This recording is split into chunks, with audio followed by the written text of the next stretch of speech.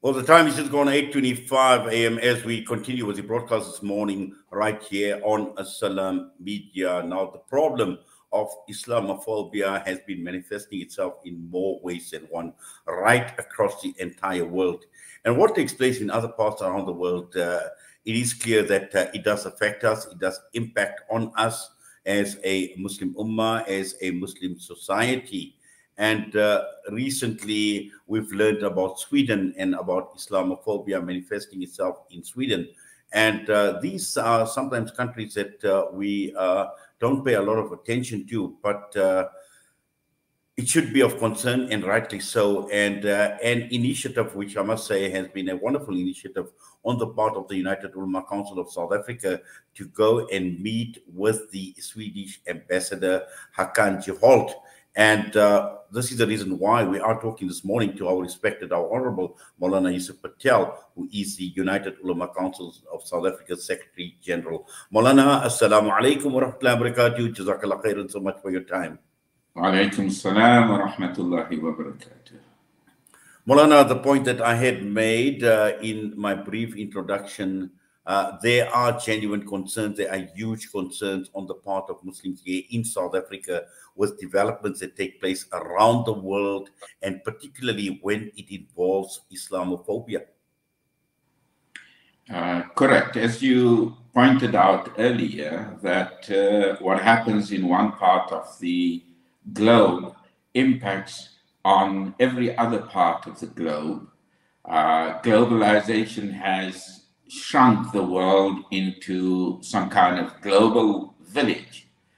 So what happened in Sweden on the 21st of January, where a right-wing extremist burned the Quran in front of the Turkish embassy, impacts on the approximate 1.9 billion Muslims around the world. It is not simply a statement against the Muslims living in Sweden, but it is a deliberate provocation, against, it is offensive rather to 1.9 billion Muslims around the world. It is also offensive and disturbing to people of other faiths, or even of people of no faiths at all. By and large, most decent people abhor these acts, and they do not dignify it with attention, or worse, justification. Gee, Moulana, also looking at, Sweden is just one example of Islamophobia manifesting itself in many parts of the world, and it takes place in various forms. But we see in those parts of the world, particularly we've seen what had happened also in Denmark as well, that these symbols of Islam, the noble Quran, has become a target in more ways than one. And we see it right across entire Europe. And at some point in time, we need to say enough is enough. And let's just go back now to this meeting that UUCSA has had with the ambassador, the message that needed to be conveyed, and also at the same time articulating our position in terms of how we feel about these developments.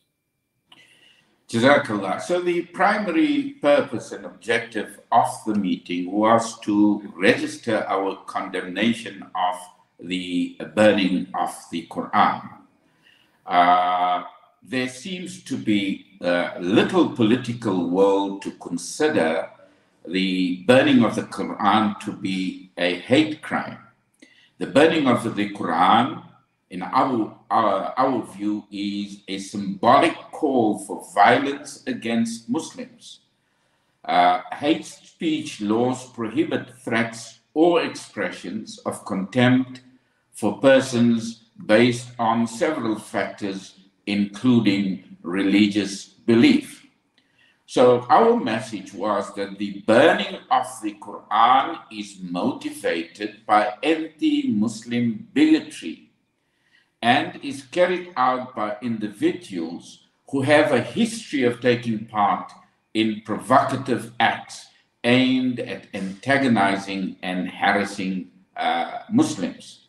Failure to tackle such incidents creates an environment in which Islamophobia becomes even more normalized and results in a hostile and a dangerous environment for Muslims. The individual that carried out this act seems to reserve his right-wing racism and bigotry exclusively for Muslims. His and the political party that he represents appear to be devoid of any policy or even an ideological persuasion. They appear solely to direct their hate against Muslims.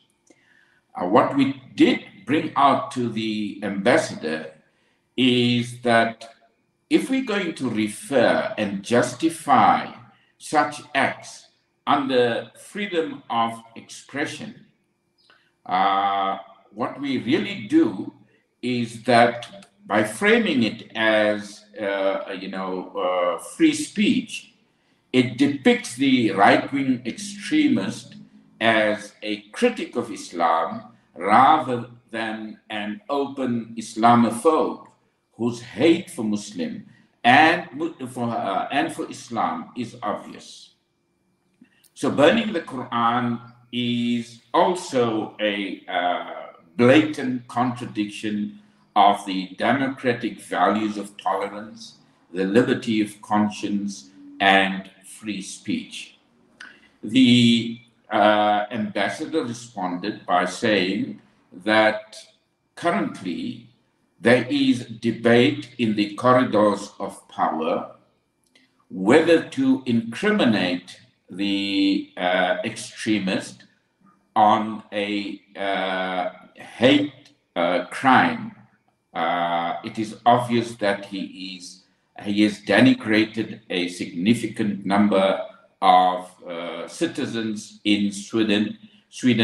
It has contributed to tensions, etc.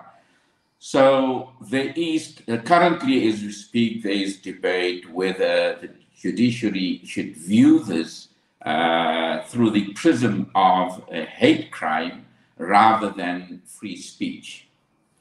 His response also included an appeal not to label the entire community of Sweden or the country of Sweden as extremist Islamophobes.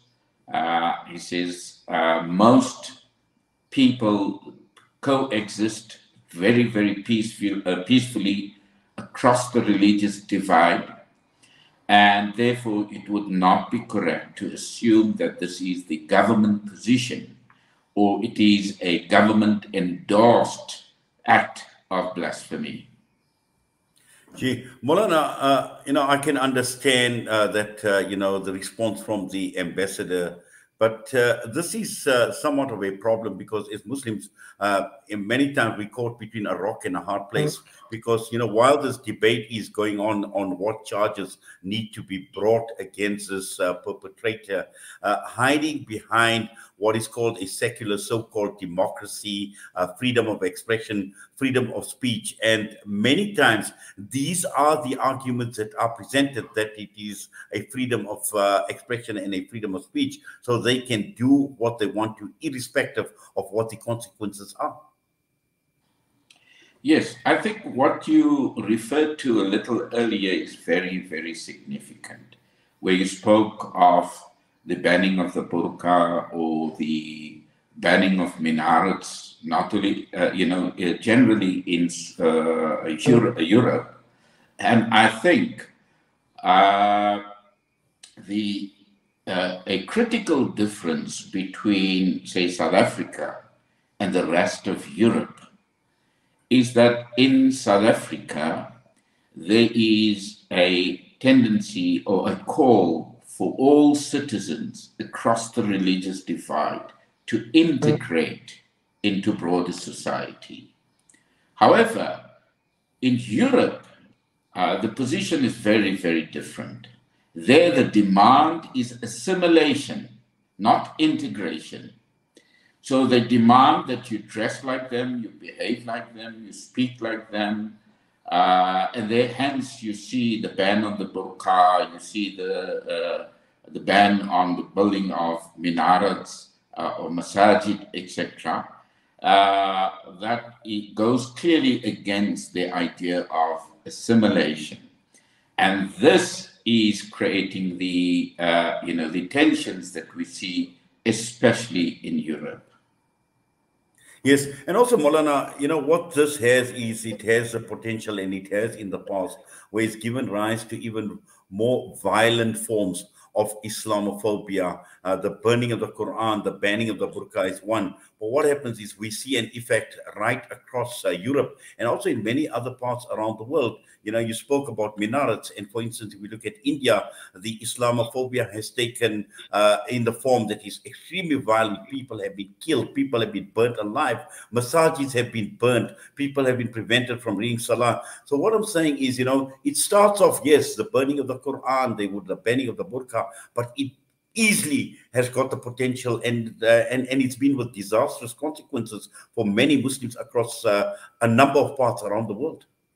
Absolutely. We must recognize the dangers of normalizing acts of hatred in the name of safeguarding free speech.